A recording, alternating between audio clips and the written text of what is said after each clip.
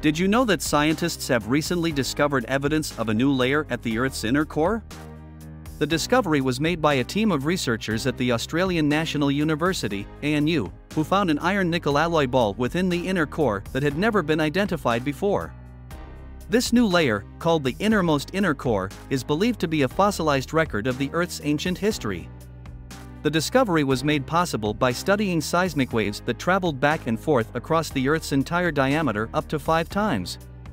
The team found that the alloy was skewing the travel times for the waves as they passed through, indicating a different crystalline structure inside the innermost layer. This finding opens up new ways to investigate the inner core and may help explain the formation of the Earth's magnetic field.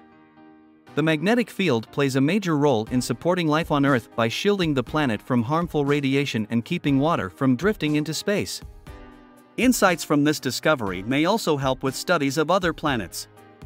For example, the lack of a magnetic field is believed to be a reason why Mars is a barren planet today. By studying the inner core of Earth, researchers may be able to identify habitable worlds in other galaxies. Overall, this exciting discovery highlights the importance of ongoing scientific research in understanding our planet's history and how it supports life today.